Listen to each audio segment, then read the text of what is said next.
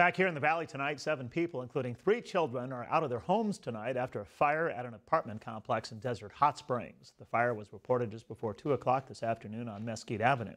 Firefighters say the fire began in brush outside the complex and then came into contact with the south side of the building. SoCal Gas and Southern California Edison crews were also on scene helping CAL FIRE. With the wind, it was pushing it, and then obviously with the